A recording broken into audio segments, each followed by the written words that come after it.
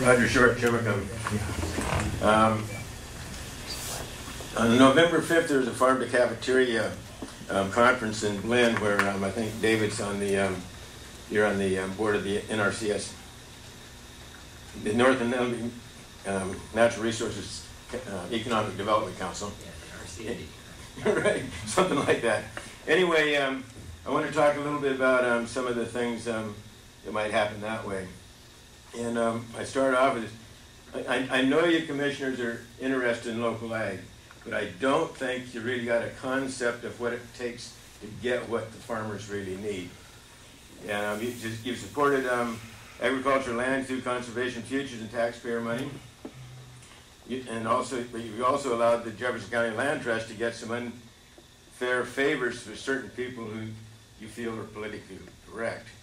I think you really need to promote more local and sustainable ag, but in my opinion, you do not have the knowledge concept.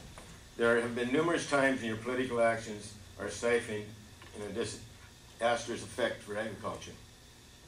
I could talk an hour about the problems of ag in county, but I won't today. Jefferson County needs more agriculture infrastructure and markets for the more than 10% to 20% of our product. And then we had the conference in November. And I think that if Jefferson County would subsidize the school lunch programs $50,000 so they could afford to put lunch programs into the schools, it would return to the local farmers over $250,000 in local product that's used in the schools.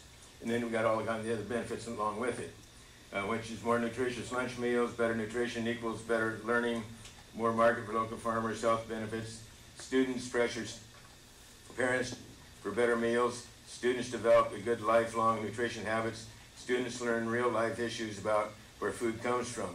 And the last one I have here is the dollars from the new farm sales will circulate within Jefferson County, stimulating the economy and generating new tax dollars. And then we could add $25,000 to the senior citizens and help buy local food, which would increase that turnover to local also. And third, some of the local farmers would like to have we'd use a $25,000 jump start to start a farmers cooperative marketing store or something like that so that we could help sell more local produce in the area.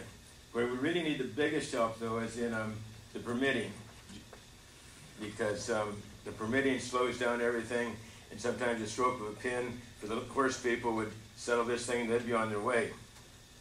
I had that problem with my cheese facility I was working on. If you want to discuss this more about the farm to cafeteria, I'd be willing to talk to you anytime. Thank you.